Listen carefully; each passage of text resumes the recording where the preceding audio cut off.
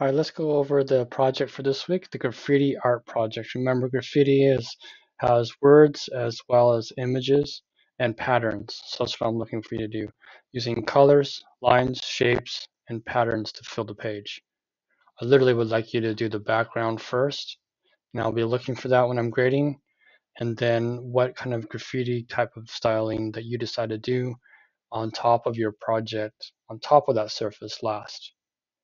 I would like you to use more than one art material or tool for this project, and it's of course your design, it's your ideas that matter the most for this assignment. So you come up with your own ideas. Make sure that it is neat, and then I'm looking for a total of 2 different pictures or screenshots of your art at different points of working on them, one halfway through and then one after finished. So there's some suggestions and ideas for materials you could use, a video of how to draw graffiti style lettering, and then also this handout here that shows you the steps of doing the lettering like I'm looking for. You have some kind of coloring and designs inside each letter, whatever word you decide to do. Take your time, make sure that you slowly draw, color, or paint whatever you decide to use for your project. I decided to do 2 different examples, one that was done by hand in person on paper. I did the background design of patterns and shapes first on one page, and then on a separate sheet of paper, I designed the word graffiti design that I decided to make eventually. The last step for either process, either by hand or the one on the right, is a digital version of this. I decided to do the outlining last, and of course, because I had 2 different pages to use for my final version of my physical artwork, I had a total of 2 different pages to work on. So I cut it out on the separate sheet of paper, and then I put the word graffiti art on top with glue last.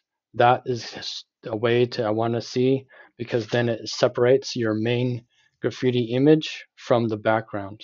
And this way it doesn't look like you're trying to color around it last.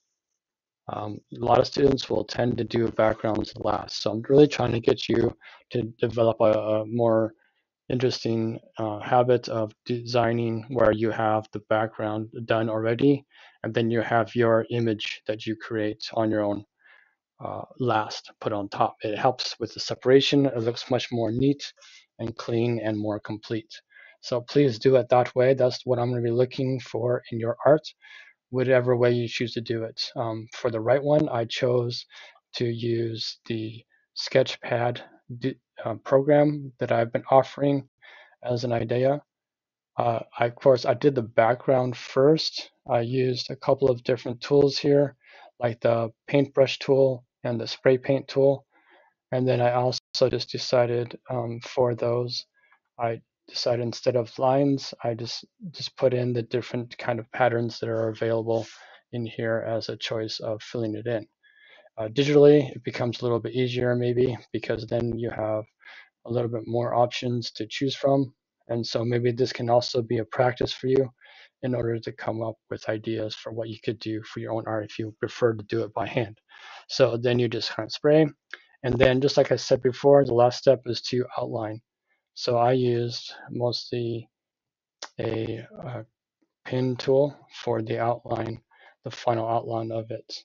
So there's a couple of different ways to do this. Have fun doing this assignment. It should be a pretty fun project. I would like you to just take your time on your final project, because it really will make a difference in what the outcome of it is. And so that way you can be happy and you can be proud of what you've done.